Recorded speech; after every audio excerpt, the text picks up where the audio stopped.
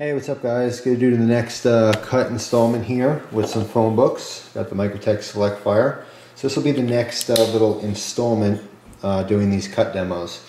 I have two phone books. These are close to 500 pages.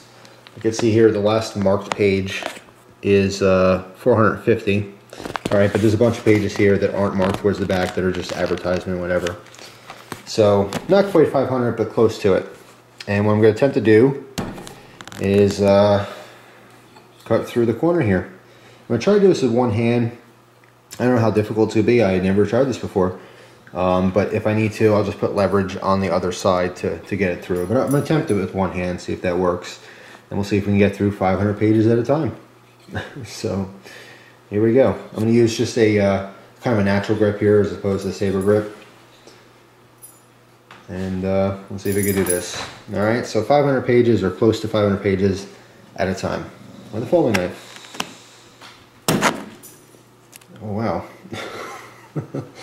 That worked great, but I just made confetti all over the floor. Let's try it again. Obviously each cut will be more difficult because you're cutting more surface area. Sorry, as the dog shakes his collar. Actually, that's not even Gus. Gus has some friends over. That's Oliver, Boston Terrier. So anyway, yes, each cut will get progressively harder to do because you are cutting more paper. So let's try that again. A little bit of a rock towards the bottom there. But, wow, it certainly works good. Let's try it again. This time I may need to put my hand on the other side to kind of keep it steady. Alright, another attempt.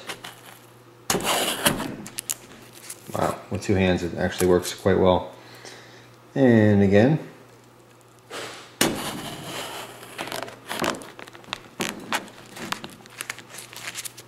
See if I'm getting all the way to the bottom. Not quite getting the bottom here, so a little more of a rock. That's a whole lot of confetti here. Got a big mess to clean up. Yeah. 500 pages of the phone book, a couple cuts through. I think that's pretty cool. You can actually turn this, if you're doing this at home, if you can get some phone books, once you get too wide into here where maybe your blade doesn't reach all the way across or it's too difficult to do, just cant it and start cutting on another angle like this. Now that we have a new point here through all the pages, you can turn your phone book a little bit and just cut on a different angle like this. Push down all the way through it. Just like so. Just gotta make sure you have enough room. My phone book's actually falling off here because obviously I don't want to cut on my table, but certainly sharp enough for that. It's pretty cool. Nice test.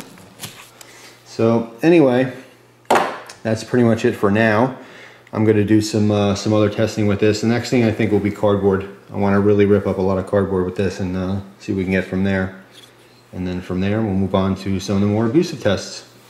But anyway, for now, thanks for watching. Appreciate your time as always. And hope you guys enjoy the rest of your day. For the next couple of minutes, I'm going to be cleaning up this mess. Should have prepared a little bit better for this. That's it, guys. Thanks for watching. Take it easy.